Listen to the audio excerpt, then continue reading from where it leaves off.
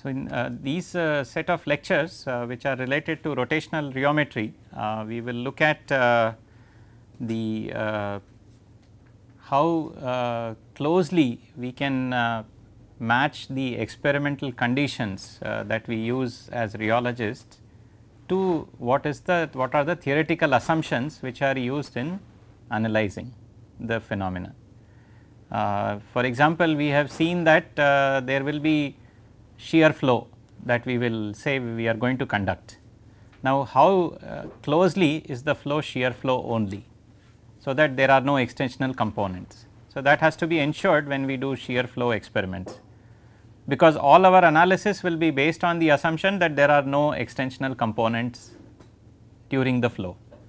So, how closely are we mimicking that situation in an experimental condition? And so, closely we need to be always aware of what are all the assumptions that have gone on to one particular type of measurement, and ensure through experimental protocols that we are as close to those assumptions as possible. And more importantly, if we do let us say rheometry experiments and we get the data, can we by going through the data recognize if there is something which is experimental artifact. So, artifact arises because the assumptions that we made are being violated. One simple thing could be, let us say, no slip at the wall of the rheometer geometries. Most of our analysis we will assume no slip, but if material starts slipping to some degree, because quite often the material may not slip perfectly.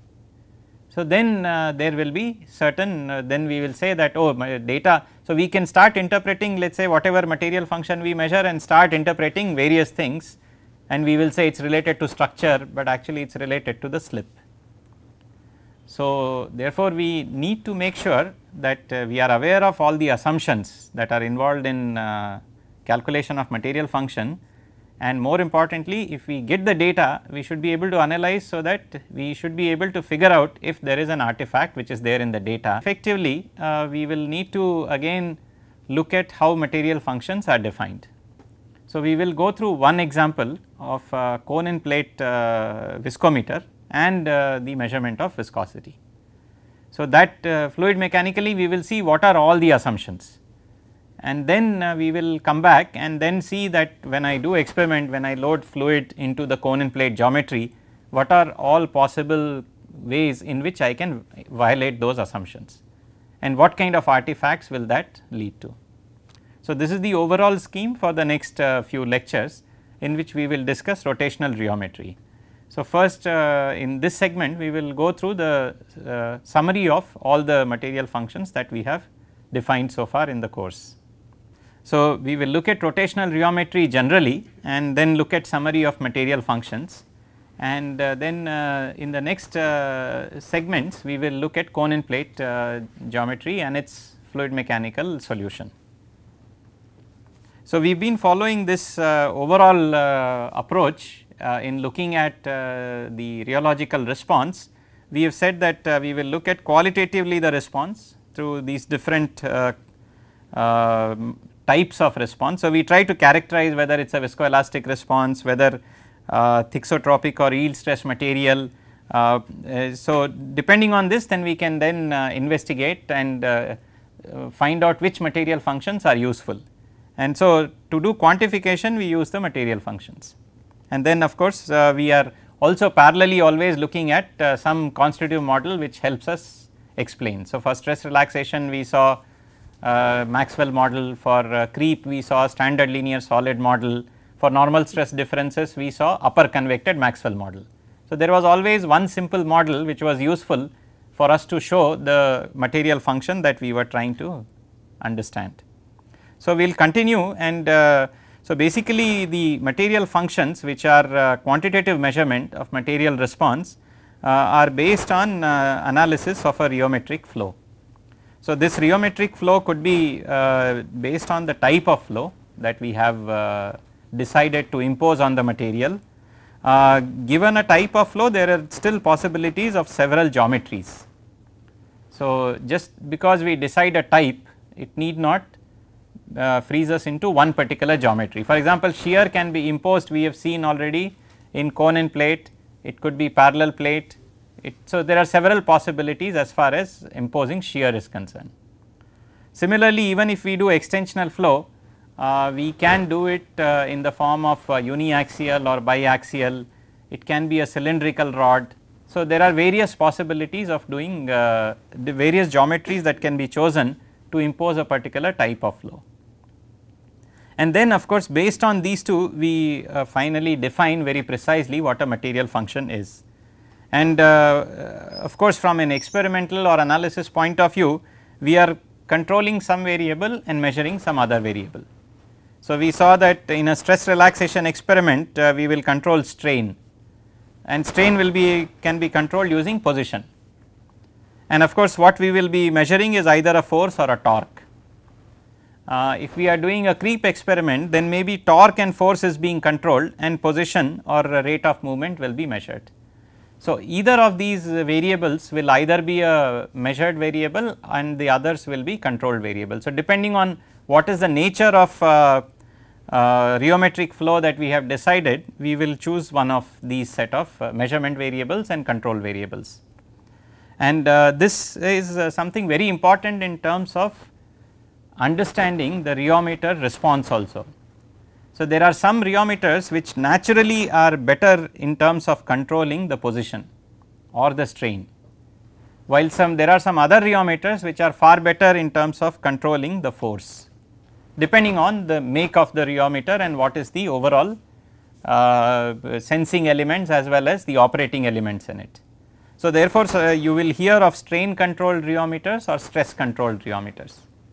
So, therefore, it is better for us to know what is the control variable and what is the measured variable.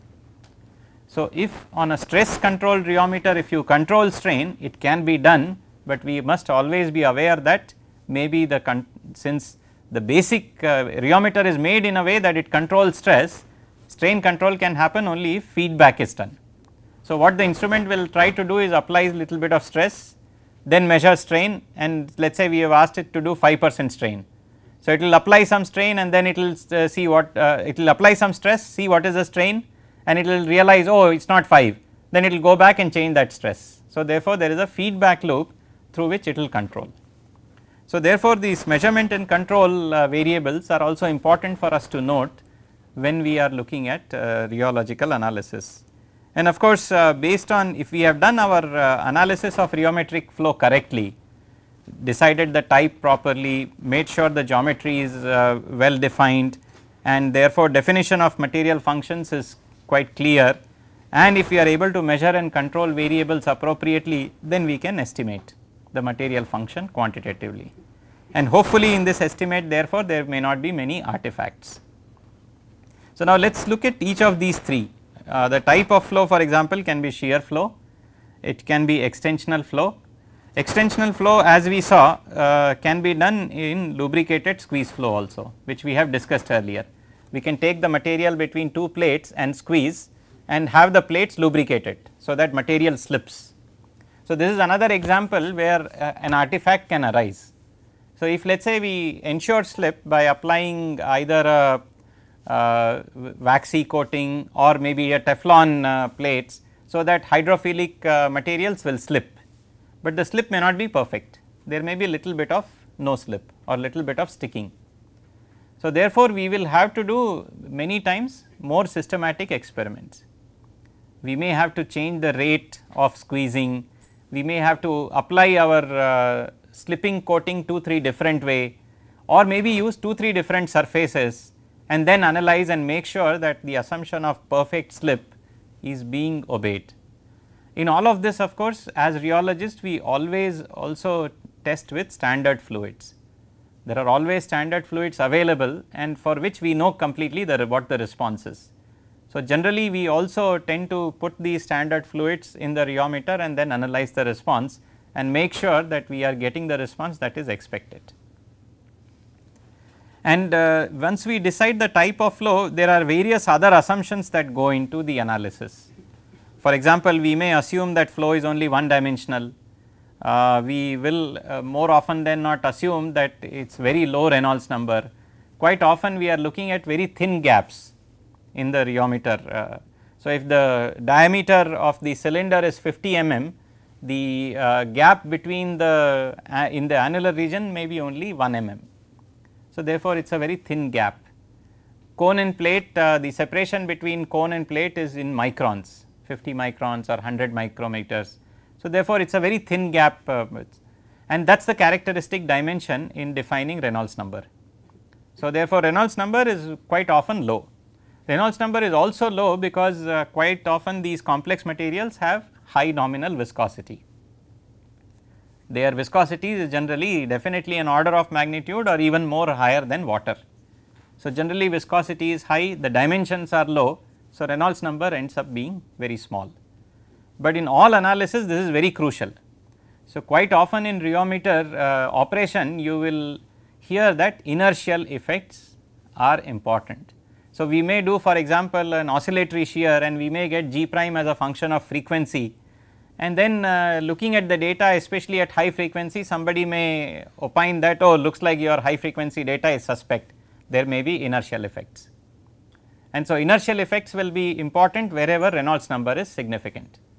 So, we need to ensure that the Reynolds number is sufficiently low, and therefore, the fluid inertia or the material inertia is not playing a big role or not playing a substantial role or significant role, so that you can ignore it and therefore, measure properties the way we are meaning to do.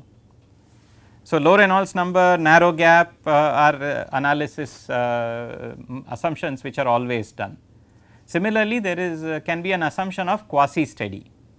So, the squeeze flow that I mentioned, it is actually depending on how the analysis is done. If you do, let us say, squeeze flow which is not lubricated, then the material does not really slip.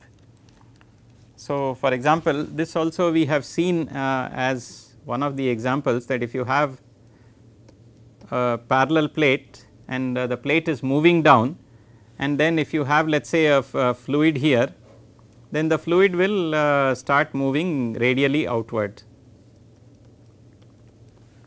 So, if you look at it from top, basically you, since you are pushing the fluid below, the fluid will be moving in all radial direction, and in this case you can actually the plate is being pushed continuously. So, therefore, there is a velocity of the plate. So, this plate is being pushed down with a velocity. Now, how to analyze this problem? So, we quite often use an assumption called quasi steady. So, we will say that at one instant of time, if this velocity is specified, let me try to find what is the velocity profile, because remember the shear is happening in this region, shear is happening here, and in the end this is the velocity profile that we are interested in finding out. So, what we say is we will assume as if the plate is coming step by step instead of continuously, and we can attempt solution at each and every stage. And of course, we know that overall things are dependent on time, because plate is continuously moving, and therefore, velocity predicted here will also be continuously changing, but we seek a solution by saying we will assume quasi steady operation. So, as if in one instant of time material flow, at least within the geometry, the radial flow is going to be steady flow. And yeah. Sir, what is consequence if plate is moving very quickly? Then depending on the rate of motion of the plate, the assumptions that we apply here may or may not be valid, right. If plate is moving too fast, because mainly quasi steady is used for isothermal process, temperature remain constant, right. Yeah. So, quasi isothermal, or yeah. So, any time there is a, or for example, in thermodynamics we sometimes use the quasi equilibrium. So, we say that when the system is evolving from one state to another, we realize that it will go away from equilibrium, but instead we assume that it is going through steps which are very incremental, and in each case it never goes too far away from equilibrium. So, here also it is similar assumption. So, even if let us say the rate is very fast, as long as the fluid flow is only in radial direction, then we are okay again. So, it depends on what is the behavior of the system. It need not mean that if a system, in case of equilibrium quasi equilibrium assumption also, the rate is not determining factor in determining how far away from equilibrium you have gone. Similarly, in this case also, whether the plate is moving too fast or slow will not necessarily determine whether we can make quasi steady assumption or not. It is more dependent on how the velocity profile looks like. For example, if it is at some rate, rather than going like this, if let us say the fluid velocity profile ends up being for some reason because of the rate at which it is moving, if fluid is moving something like this, right, that it starts acquiring a z motion which is much more significant, or because of the way the plate is being pushed there is instability, and when you look at from top, the fluid in addition to moving in r direction, it is also moving in theta direction. So, these are the assumptions which are completely going to break down. So, in that case there is no point mentioning quasi steady, because everything depends on time and the detailed flow profiles is very different compared to what we are trying to analyze.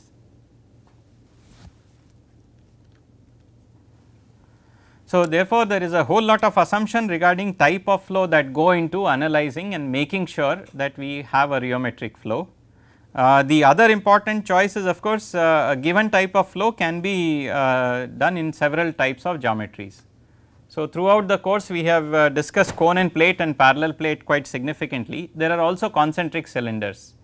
So, which is where we choose two cylinders and then one of them is rotating. So, it is also called cup and bob.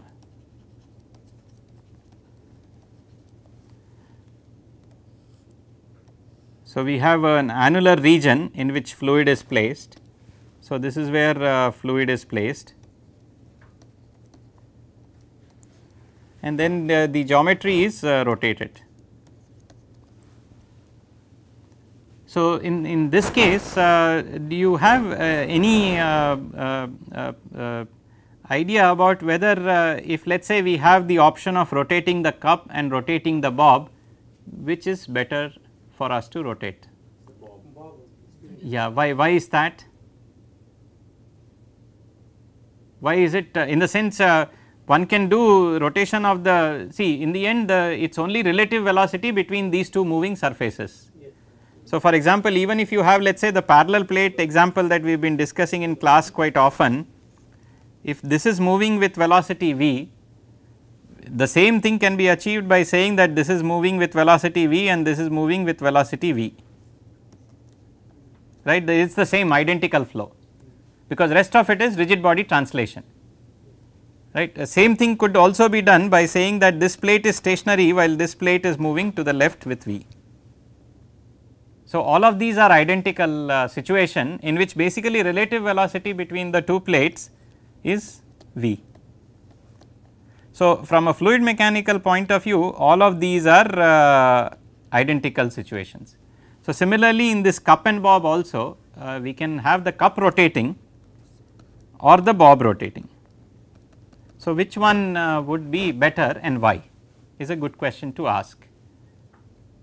So, any idea about rotating, how we will control? Normally in these cases that rotation will be. No, so you can for example, this can be also mounted on a shaft and this is also mounted on a shaft, right. So, of course, one thing is you can have motor here, this will be connected to motor, right. Alternately this can also be connected to motor. No sir, then that height also, that liquid height, Huh. how much we are filling in case of bob means I think.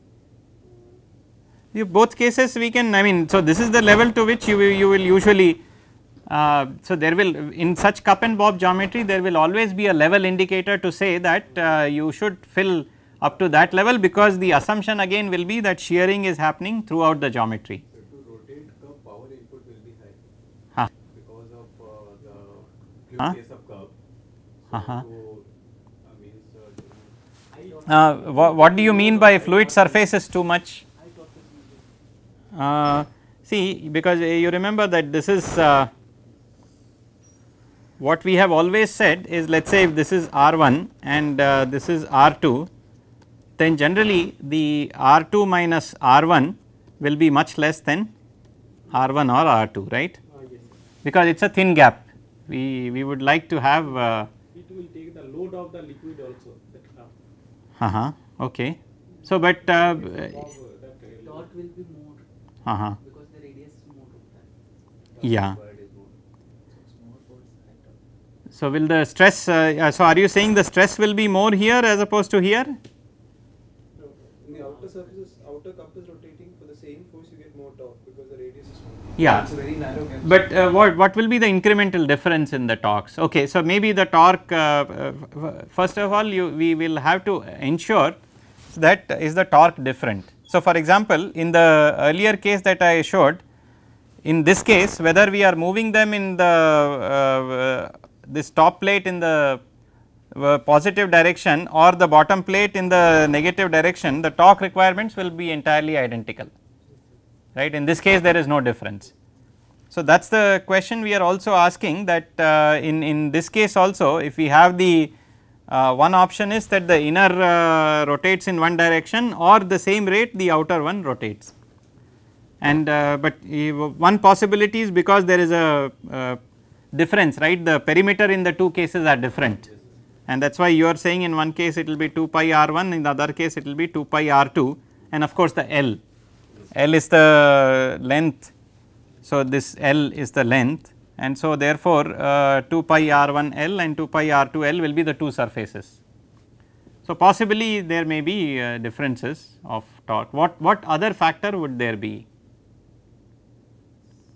As surface area is smaller of that, So that we have already said. So, torque related, surface area related. So, all of these are related to one set of factors. resistance. So, resistance, torque, surface area, all of them are related to the fact that more surface area is there on the outer plate. What other factor could be there in terms of defining the Slipping So, will slipping be affected based on whether we rotate the outer geometry or whether inner geometry? The outer is rotating, the velocity profile near the inner should be 0, isn't it? Yes. So then there should be good friction between the bob and so that the fluid doesn't slip at that. But so you are so then we should qualify that statement by saying that it is possible that the slip characteristics may depend on velocity, and it is likely that if velocities are higher, slip may happen, right. In that case, but then inner plate will also have the slip, because we are going to rotate both of them. Velocity may not transfer. Yeah. So, if at all there is a, so quite often you may have a case where slip velocity, let us say, depends on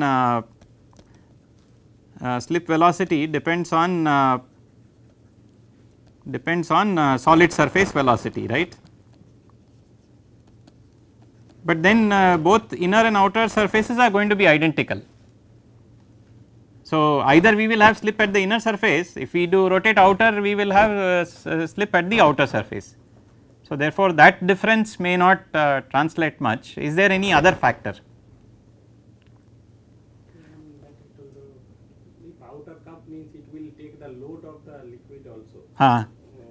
But that is in the vertical direction, right.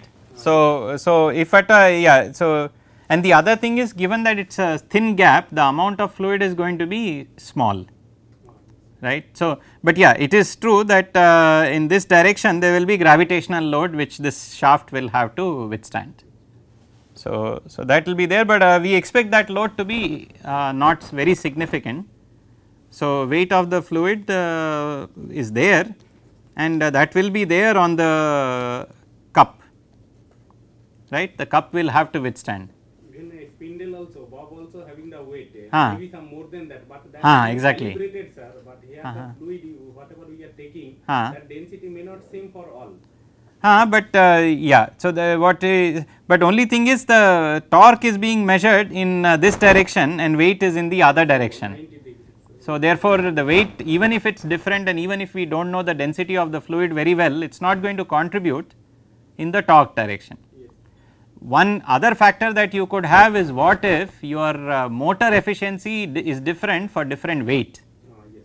So, that, but generally we will choose a motor for rheometer which at least for a good range of weights will work well. So, that we are able to transmit the load that we want, or we are able to rotate it at the rate we want for a given set of weights. So, it is hopefully not that sensitive to that contribution, though it can be one factor. What else could be?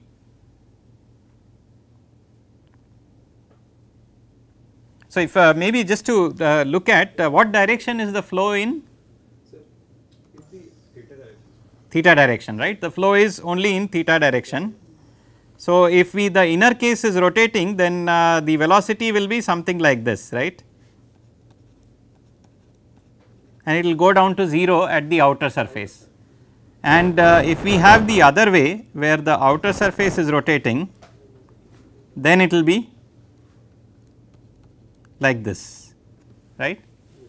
Sir, if the outer is rotating, then there is more radial direct chance of radial flow because Huh. the force is more.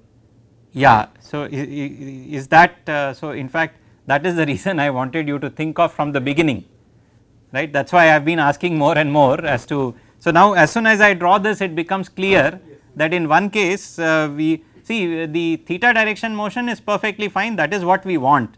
We do not want fluid to be moving in radial direction, but we always know that whenever there is a v theta motion, there is always v theta square by r is the centripetal forces in the radial direction. So, extensional. So, it will start having flow in fact r direction. Extensional. Yeah, it will start getting basically Vr, V theta and in fact Vz also. What will happen is if I draw, let us say, the annular gap again. So, let us say this is the annular gap, this is the inner cylinder. So, this is R1 and this is R2, and ideally we are hoping that fluid is moving only in theta direction. So, let us say it is going inside the.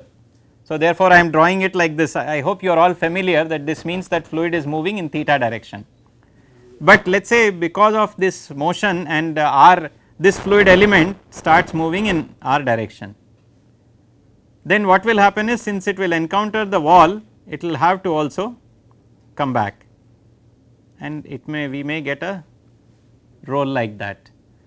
So, if you look at it from top, what will happen is a fluid element which is, let us say, in this annular region will be moving like this.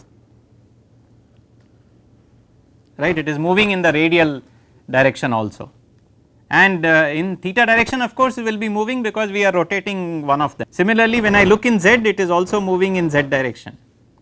So, the basic analysis point that we had, that look, we are only imposing theta motion and velocity has to be only in theta direction, will be very severely violated if we have this kind of a breakage. And so, from that point of view, at least looks like that to minimize the inertial forces. In fact, this is an example of inertial force. So, rho v theta squared by r will be the inertial term. So, it is better for us to have v theta high for lower r.